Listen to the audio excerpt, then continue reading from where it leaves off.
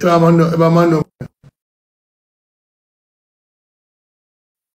you like Pelumi, Lege, please come and like Pelumi.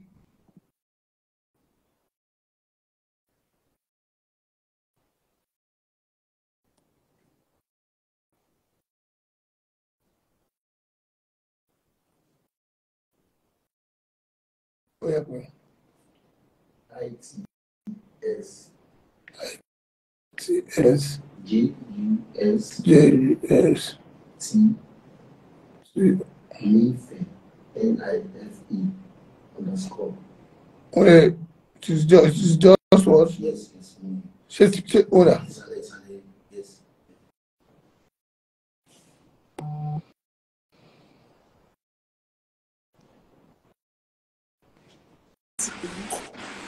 Hi, Lege. Yeah, how are you? I'm fine. If you like Nifemi is what? Nifemi is 24 years old. Never been married, no kids. If you like her, Lege, please come and like her. A responsible man. Oh my God. If you like Nifemi, Lege, please come and like Nifemi. Nifemi is 24 years old. Never been married, no kids.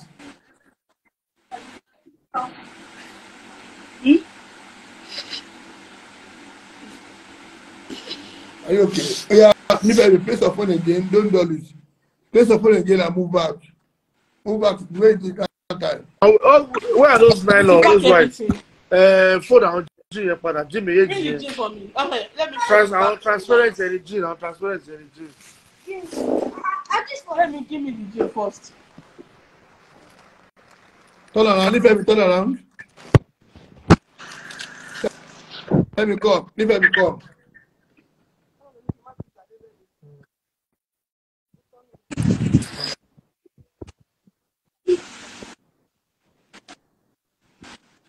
I'm blocking. A responsible man. Blocking. A responsible man that ready for serious relationship. If you like, Nifemi is 24 years old. If you like Nifemi, Lege, please come and like Nifemi. A responsible man. A responsible man that's ready for serious relationship. If you're ready for serious relationship, Lege, please come and I'm ready. Abi? Huh? A responsible man. I'm sure.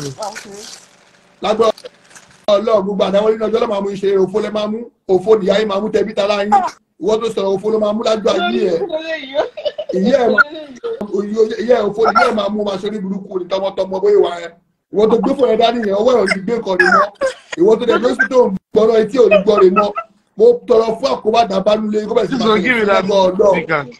Ó kẹ́ tó gba àwọn tó bá mọ̀ sí ẹbí. Gẹ́ẹ̀yẹn mú gẹ́ẹ̀yẹn mo kò sí gẹ́ẹ̀yẹn sílẹ̀ kan. Ẹ filẹ̀ ó máa lọ bẹ́ẹ̀ sí pé kò rí ìbá lọ.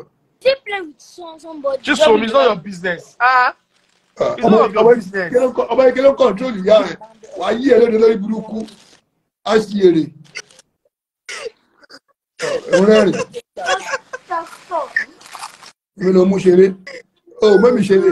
Ilé ayé ẹ̀ ló fi ṣeré. Ilé ayé ò lè dàgbà. Ọlọ́run lọ́kọ́ ló máa kú lọ́mọdé. Ọlọ́run tìyàwó àtiwẹ́ máa tó kú lọ́mọdé àwọn ọmọ ẹnìkan ló máa escape. Rẹ́rìn. Nǹkan tó dùn mí. Nǹkan tó kọ́ dùn mí ni wípé àwọn tó ń pè bọ́tà ẹlẹ́dàá ló máa fìyà máa jẹ́ bóyá wà ẹ́.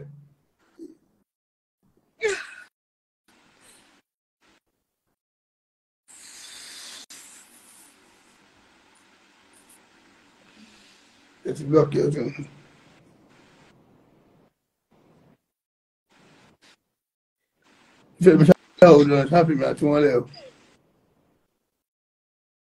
Yeah, I'm here.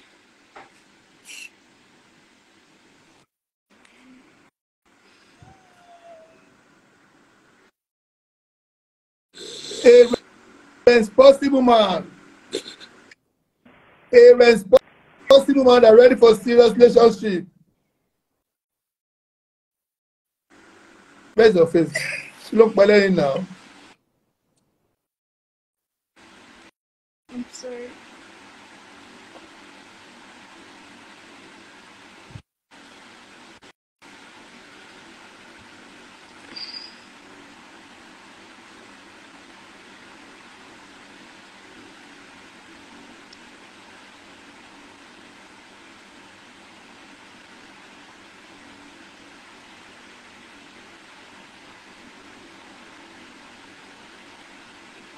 But I need your face. Your face needed.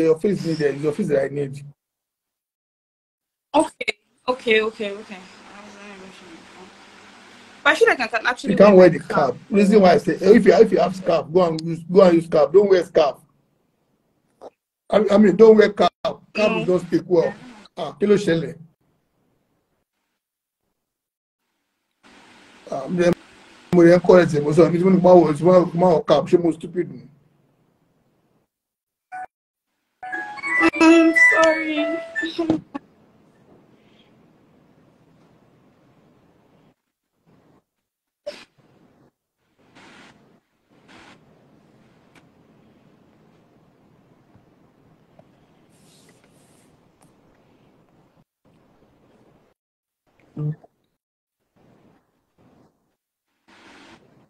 A response mark a comment. If you are stressing me too much, I will not say because you are swear.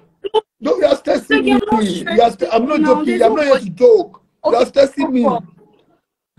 I'm focused. I'm not joking. You are swear now. If you say I don't swear, I will not. I've blocked you since. Don't read this again. Sorry, why are you read comments Lege. for? Are you here to read comments? Me, I'm taking my time. What they are doing? Do you think I'm happy? I'm sorry. The way if you are doing the same thing, you are doing the same thing, they will think that you are not serious.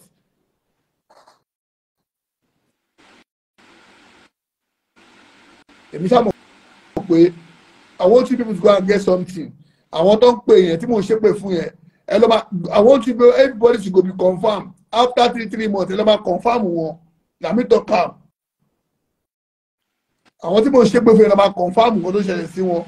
One of them money, one of them don't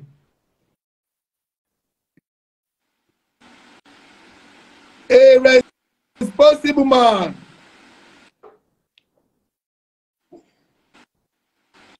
My name is 24 years old, calling from Lagos, Nigeria. A responsible man that ready for serious relationship. My name is 24 years old. My name is a beautiful girl. Calm. Respectful. If you like her, Selega, please come and like her. A responsible man.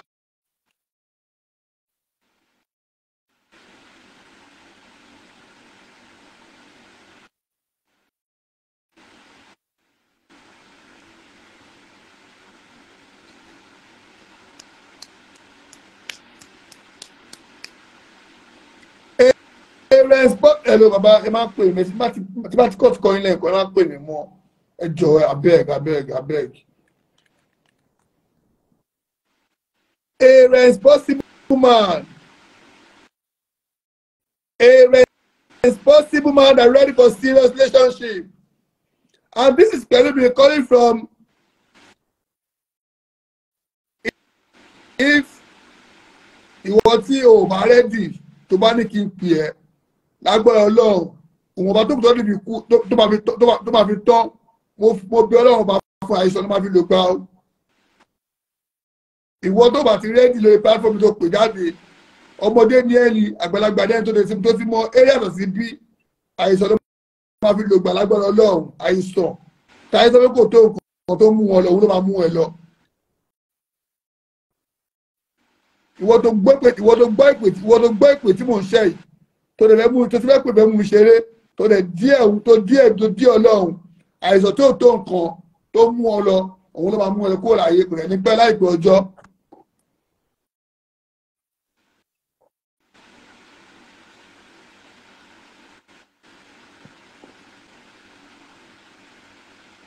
I'm blocking it. Let me love it. I'm blocking it. I block one. I'm not blocking. As one do. Yeah, then go like so. I block it. Bye. Yeah, block it. A responsible man.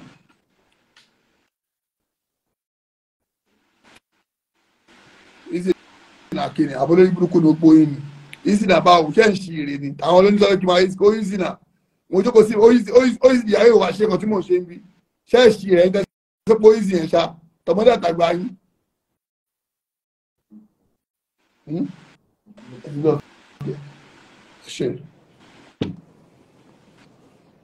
tó bá ti ní bó ṣe ń sọ mo ṣáà ń blọọkì ṣáà máa wọ́n sí pé mo ń blọọkì ni pẹ̀lú mi ṣáà ò dọ̀ wọ́n àwọn tiẹ̀ tó bí gbọ́ ọ̀fọ̀làbalẹ̀ síbẹ̀ máa wojú kọ́mẹ̀ntì lọ́ máa mú mi ẹ̀ tó láìpẹ́ máa dé sí yàgò sẹ́yà fáyín gẹ̀ tó bá fáyín mi kò ní gbé dúró máa fún ẹ́sìkì máa fi kó máa lọ.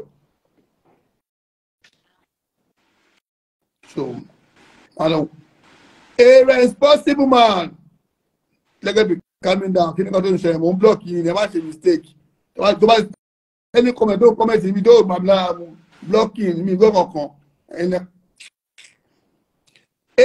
A responsible man that ready for serious relationship. A responsible man. A responsible man.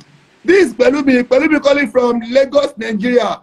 Pelumi is a beautiful girl, good looking, with good stature, and is a business lady as well. If you are not ready for serious relationship, don't bother to call her for this beautiful girl.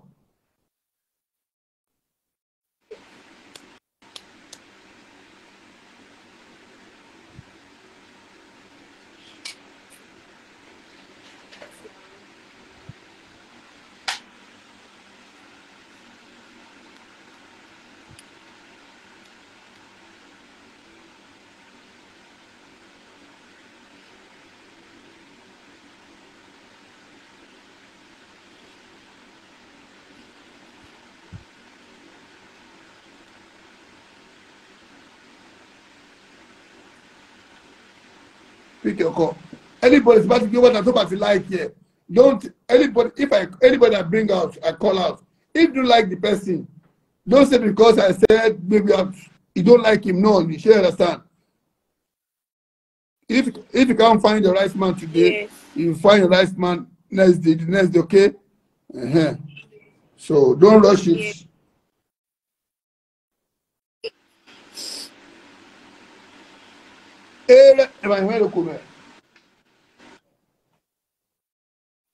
A responsible man.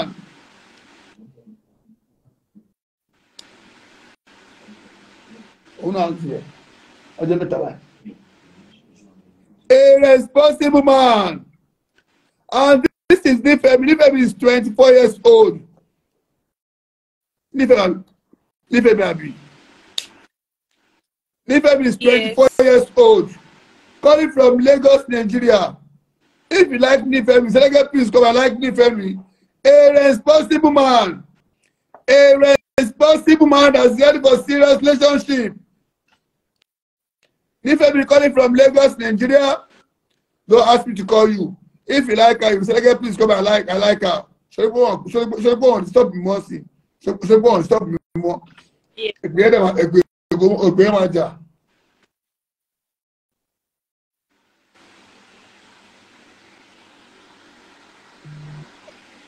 All right, don't pick your call.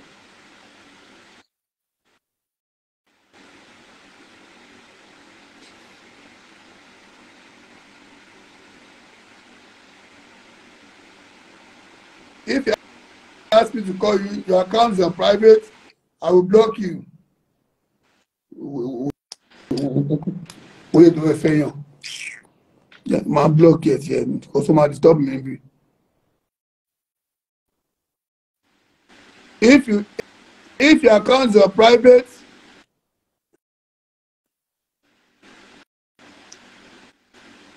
a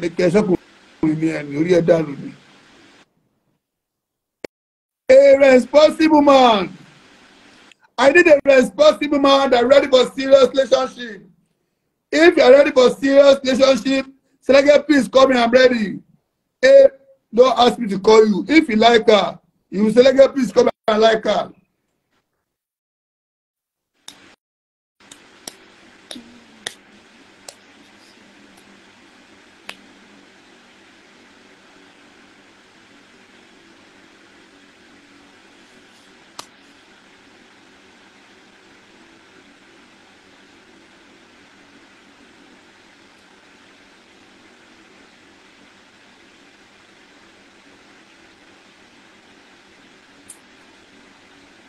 Ọlọ́run máa ń pẹ̀lú ẹ̀mú òṣìṣẹ́ o.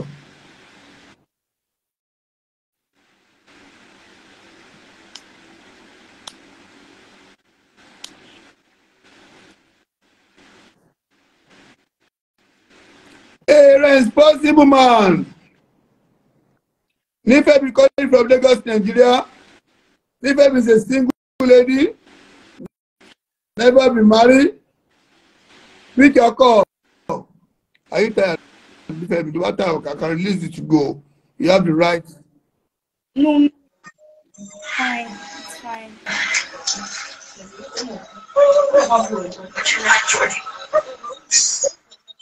You're not joining. Oh, my God. Only but you are not joining. I'm blocking.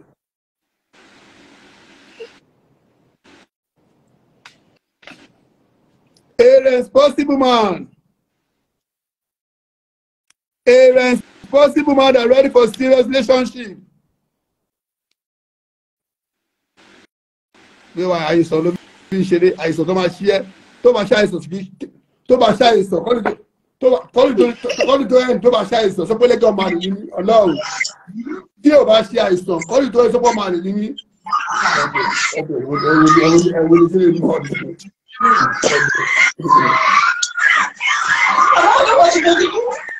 Àìsàn tó máa ṣe àìsàn ọlọ́run ajé wàhálì àwọn tó wà máa sọ fún wa ọlọ́run.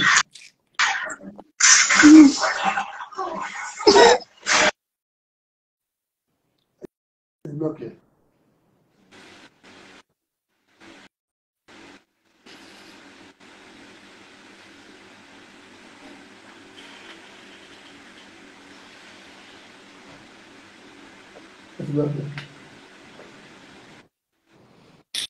Ẹlòmí báyìí wọn á gbé wá báyìí wọn yìí máa gbélé wọn tẹ́ pé gbogbo Nàìjíríà bẹ̀rẹ̀ báyìí bí kì í sọ̀rọ̀ bí kì í kọ̀ sọ̀rọ̀ bí kárákọ́ọ̀tù mi ní sọ á bí tí mo yá wèrè mi dé ọ̀hún èèmọ̀ pé mo yá wèrè gan ṣá. A responsible man that ready for serious relationship. A responsible man. A responsible man that ready for serious relationship.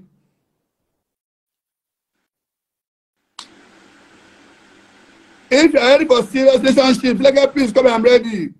A responsible man.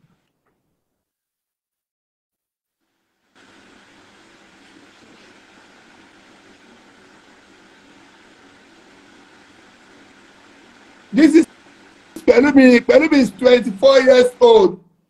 Calling from Lagos, Nigeria.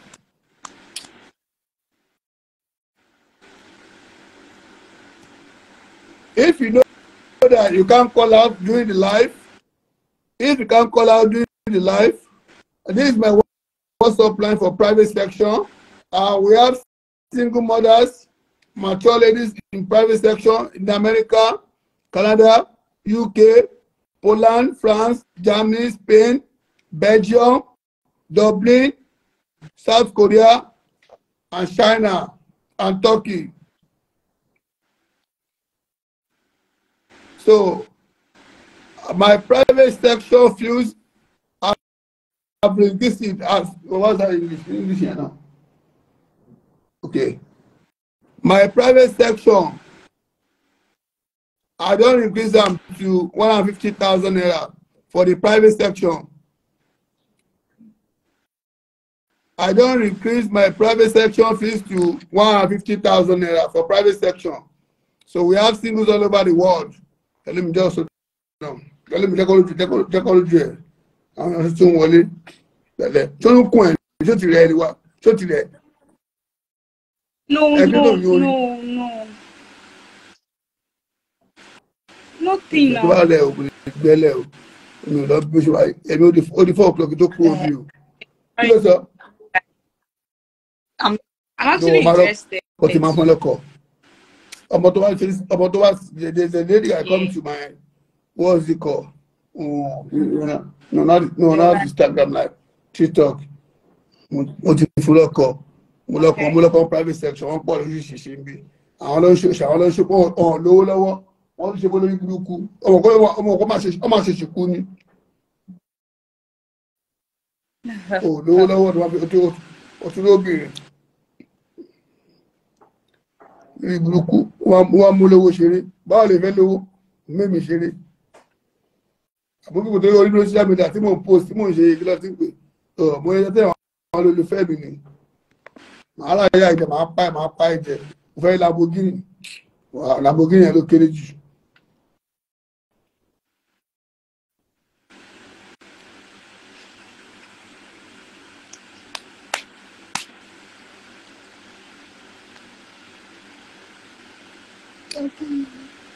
ẹ wá máa wọ lórí burúkú o ẹ wọ lórí burúkú ẹ òun ló láwọn láìpẹ́ òyìnbó yẹn lórí burúkú òyìnbó tí mo bá sọ̀rọ̀ lórí òun láìpẹ́ lórí burúkú tó wèrè ló kú omi tó ń sọ lórí burúkú òun rè ó ṣáàtì ẹ̀ lórí burúkú ẹ ó wèrè àmì ìtẹ́sítẹ̀ òyìnbó lè wèrè bá ṣí èrè wọ́n ló sì lè fẹ́ dúdú lórí burúkú bó ṣe wà ìṣẹ́ ó máa ṣe àìsàn tó mọ ìdáṣẹ́ tó fi ń kó láyé àìsàn tó mú wọn lọ ó máa ṣe àìsàn yẹn lọ kọ́ni tó kanlẹ̀ tó bá lè ṣe àìsàn yẹn sọ́pẹ́lẹ́gẹ́ ọmọ máa lè ní ṣégbè fún mi wọ́n fún ẹ ṣégbè fún mi tó bá lè ṣe àìsàn kọ́ni tó parí ọlọ́run ajé wọ́n tó omi tó bẹ̀ fà mo tún ọ̀nblọ́kì ẹ̀ mo ọ̀nblọ́kì ẹ̀ ṣe pé fún ni.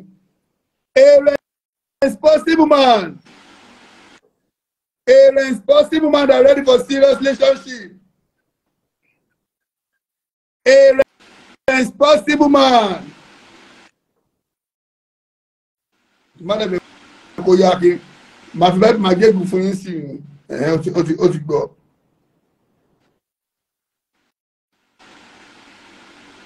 Ìyá ẹ fẹ́ fóyín ìwò lórí burúkú wọ́n tó ti jẹun ká ní olórí burúkú ẹ fóyín wá sí rẹ̀ ọlọ́mà àlákà ẹ̀ ọlọ́mà pàyà ẹ̀ ni olórí burúkú aṣíèrè ó máa sọ̀rọ̀ máa bẹ̀rẹ̀ ojú ni ó máa ṣe wọn ni olórí burúkú.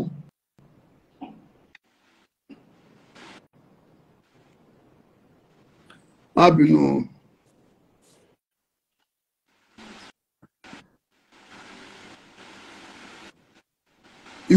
Ikú máa pa ẹni fún ọ̀nà ikú máa pàyà ẹni tìran kó máa pàyà ẹ̀ tìran ni olórí burúkú aṣíèrè. Ó máa dé ní àná ó máa dé ní àgbégbé inú ọdún onímọ́dún yìí jẹ tó bá ti kú ó máa ṣàìsàn ó máa gbé káàkiri wọn ọgbọ́n lélẹ̀ mo ṣépè fún wọn Nàìjíríà mo ṣépè ó máa gbé gbin ó máa gbé ẹ̀gbin bí iṣu ni ó máa kírun àgọ́ mẹ́rin ó máa kílẹ̀ lórí inú ọdún yìí ló máa kí o. A responsible man. A responsible man that ready for serious relationship.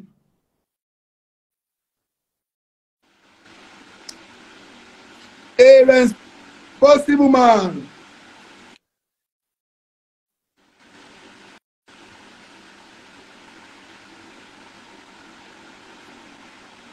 Ikú máa pàyà ẹ̀ ikú máa pàyà ẹ̀ ikú máa ọlọ́run ògúnlélẹ̀ mo fi tọkọtọkọ sọ tìbínú síbi ni mo fi ń sọ ó máa ṣòfò máa ṣàìsàn sẹ́ẹ̀ ọlọ́run mo fi báìbù gégùn fún ẹ wo báìbù tí mo mú láì mo fi gégùn fún ọ máa ṣe àìsàn wọn máa kú omi kúrin wàá ṣe àìsàn ṣáàyìn ajé tó bá ṣe àìsàn tó kú láyìn ọlọ́run kọ́lọ́ mọ́ mi lọ ó máa ṣe àìsàn yẹn ọlọ́run ni mo sọ bẹ́ẹ̀ ọlọ́run mo fi báìbù gégùn fún ògúnlé tó bá ṣe àìsàn yẹn call me bastard o àgàkíwá lọ rí one on one wo àmì tó ń jẹ lẹ́gẹ́lẹ́gẹ́ ló ń pè mí yẹn máa fi wọ́n já ẹ̀ lẹ́gẹ́lẹ́gẹ́ kà ní sítọ́ ẹ̀ ló ń pè òyìnbó yìí sí Miami ni.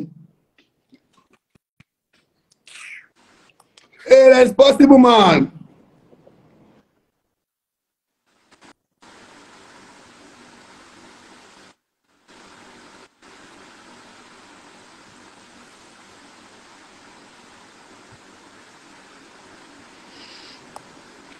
A responsible man that ready for serious relationship. A responsible man. I want a responsible man that ready for serious relationship.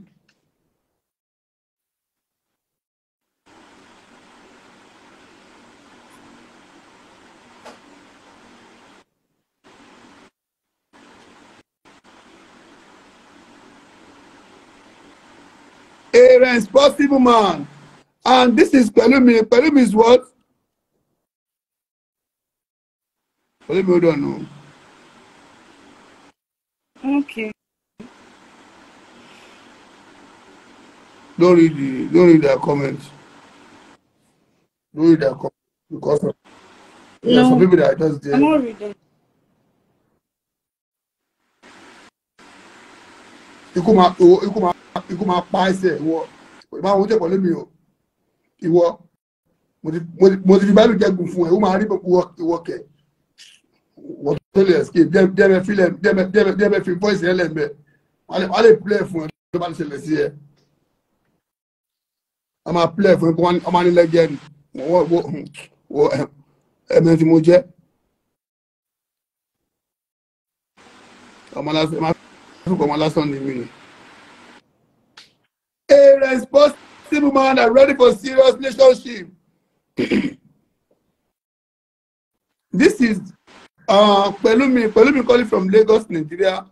Pelumi never been married. Pelumi no kids. Okay. No, they are correct. You need to correct me. No, I know it's Okay, sir. no. Mistake. I know it's a mistake. Yeah. See profile picture. You ever go back to the for me they pay water. I better fi complete all of the business page they pay me. In my block here. A responsible.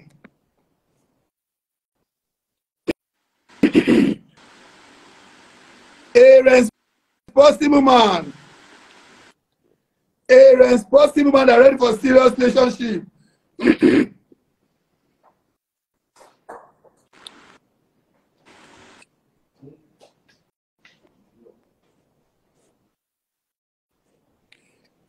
If you like Nifemi, say again, please come and like Nifemi. Nifemi is 24 years old. Never been married.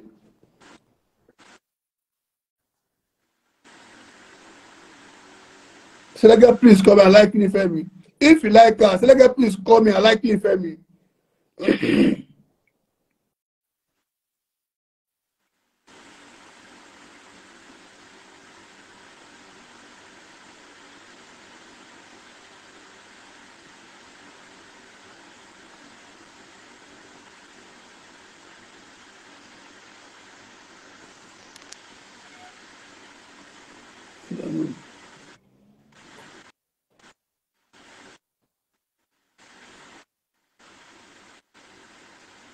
Hold on.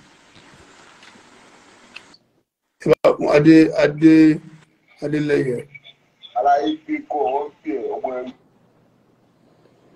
Kí kó pààyà ẹ̀ kó pa sán. Ẹ bá wọn náà. Ade Lege 6134.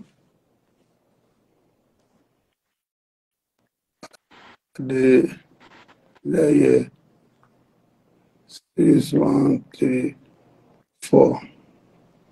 Ade Lege, pick your call. Ade Lege, pick your call.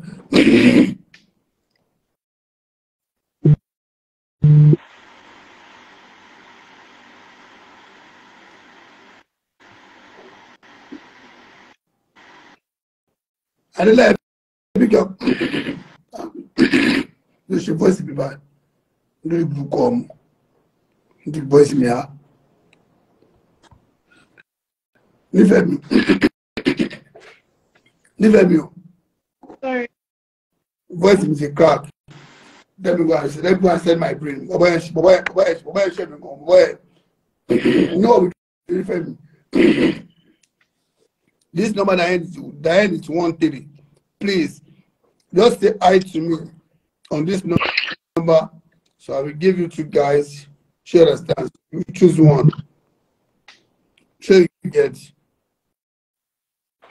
I want to live this life like this because I have powers in my body. Oh boy, I'm lucky. I'm lucky. But my state good. But I'm going to trace here though. What my chef?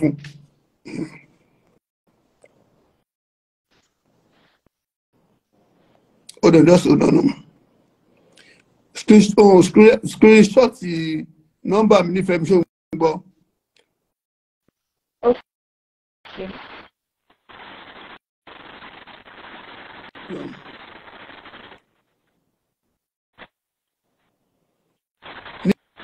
Nífẹ̀ẹ́ mi o. Yes, I'm here. If you are not tired, if you are, me, I like confidence. I like someone to have confidence and believe. You understand? If you are not tired, I can continue with you here to when you see your man. But Okay. let's do something. This is it. Let me see your face. Let me bring it down. Don't sleep yet. Keep watching. Okay. Me, I'm still here. I'm going to nowhere. Okay? I'm going to nowhere. I'm still here. Till 3 o'clock or 4 o'clock, I will still be here. You understand? All right. Let me see. I will switch to international. You understand? All right, thank you. Keep watching. Just still say hi to me like this. Still say hi to me on this number. All right. Yeah. Thank All right. you. Good night. Hey, Nifemi. Hello. Otilo. How you ever move?